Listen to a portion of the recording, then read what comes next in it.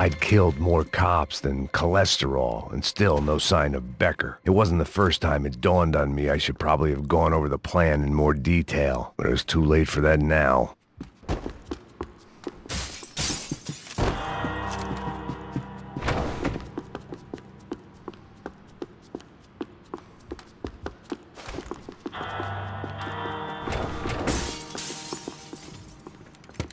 I still didn't know how I'd gone from drinking myself numb in New Jersey to looting corpses in Brazil.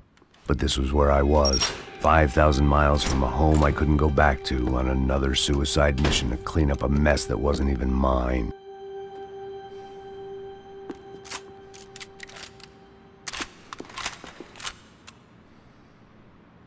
I'd spent my career dozing off in the briefing room.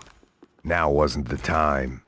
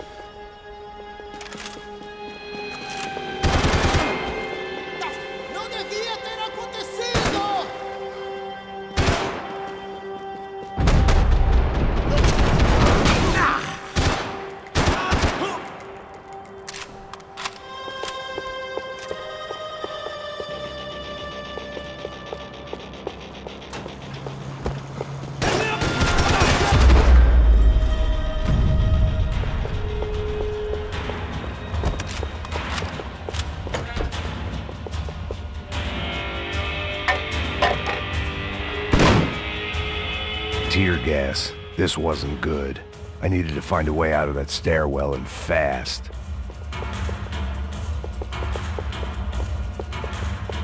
The bastards had me locked in.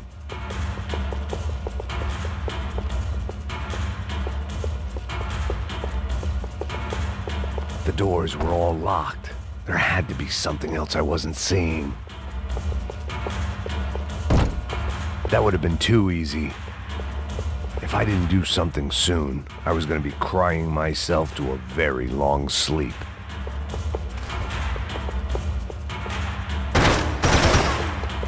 My eyes and throat burned, but at least I could breathe. I was trying to work out what direction I was headed in when I discovered some more Brazilian architecture not designed for the American physique.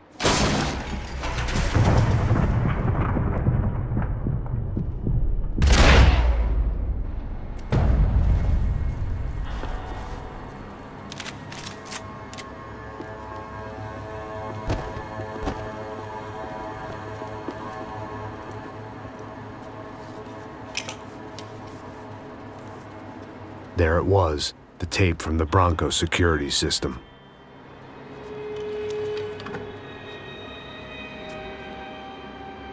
Jesus, it was that guy.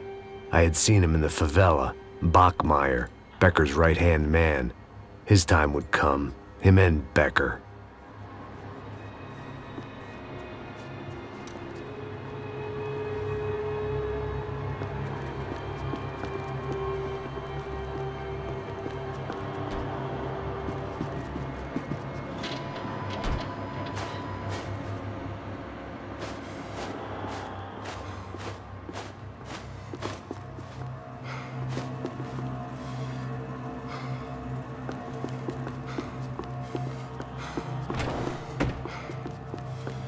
Me dê cobertura! Quando abrir fogo!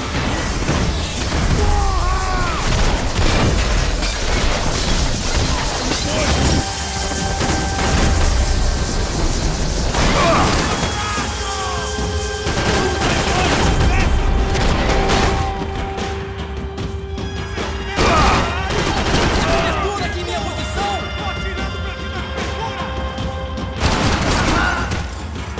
Onde esse cara?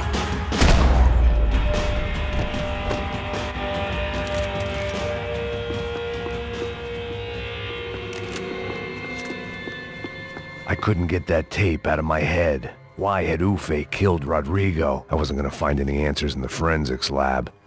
I had to push on.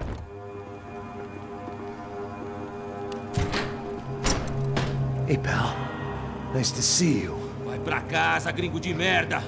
I don't think we've been properly introduced. I know who you are. And you should have killed me in the office when you had the chance. There's still time, meu camarada!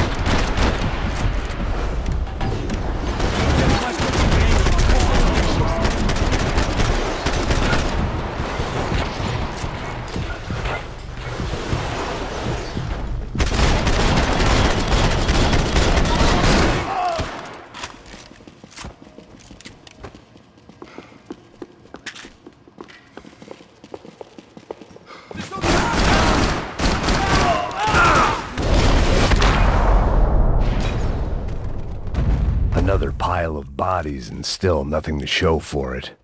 It felt like I was detaching, that maybe this was revenge for something else, something buried deep in the past. Rodrigo, Giovanna, Passos, everyone who'd meant anything was gone. Like so many times before, I'd found myself alone, locked on a course of destruction. It was at my worst when I was at my best.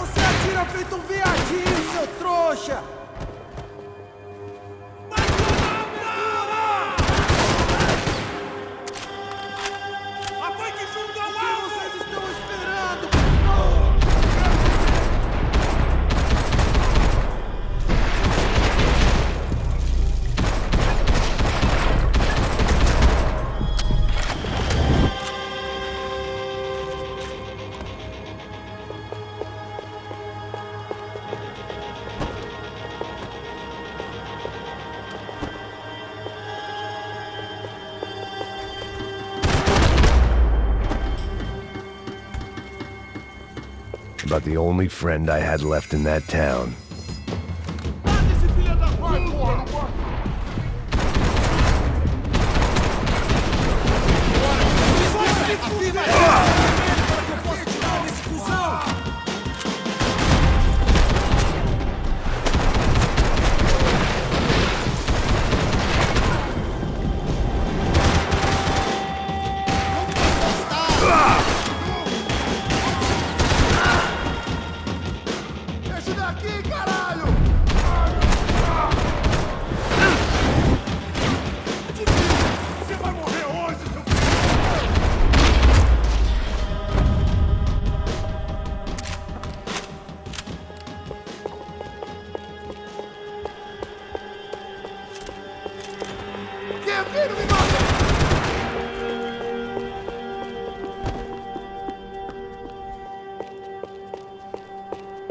Atira, Voltz! Atira!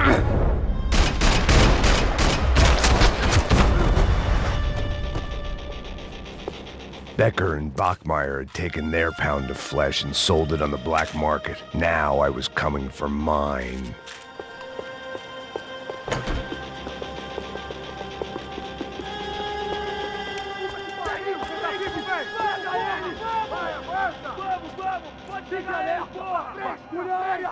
Vamos acabar com essa merda agora! Vamos indo! Se estiver na Beleza, mira, rapaziada, atire, bom capitão! trabalho! Só tô esperando a confirmação do outro grupo, mas o gringo já deve estar morto agora. Senhor, ele não parece estar morto! Filho da puta, pelo amor de Deus!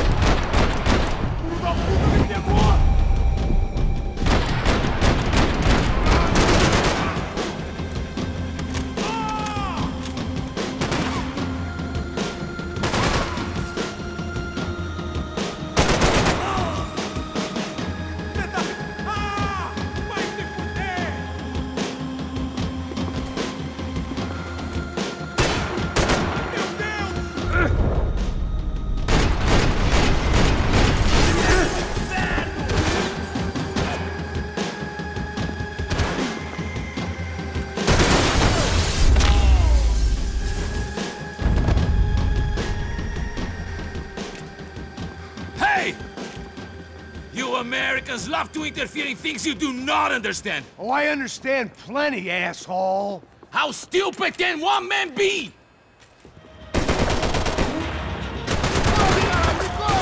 Atira agora!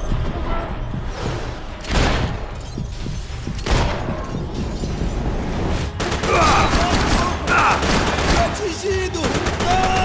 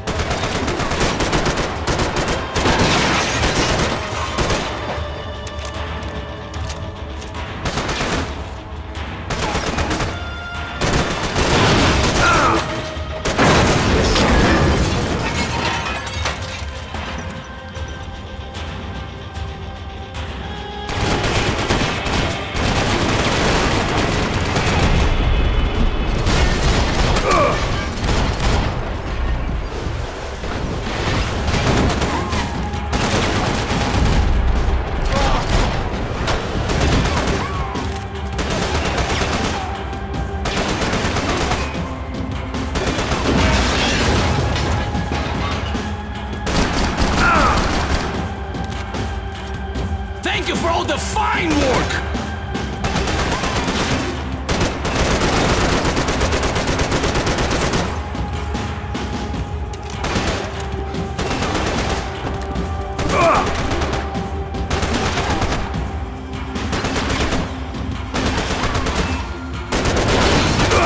I'll think of you when I get my promotion!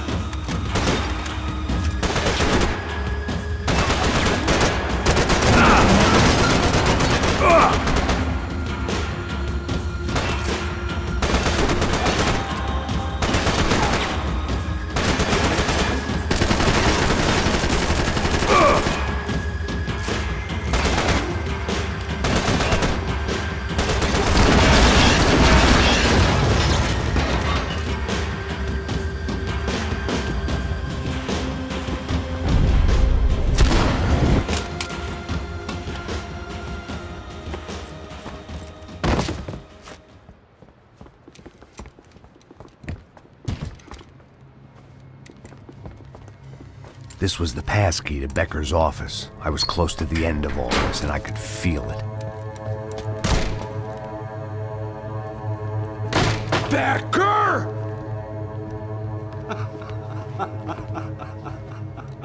Something funny about dying?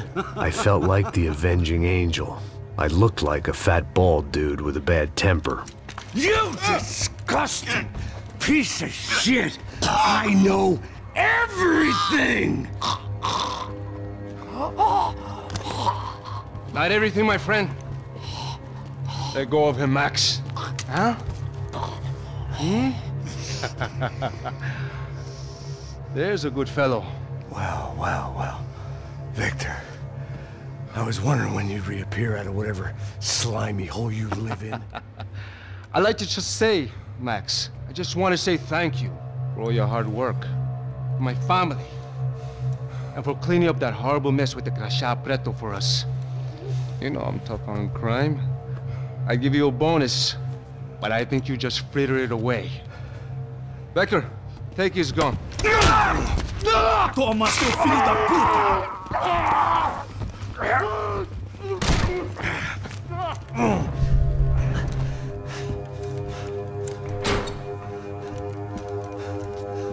They had barred the door. My only hope was to chase them down. I knew they'd be leaving town, and my guess is they would try to fly out of here. Rich people love to fly away. God damn it!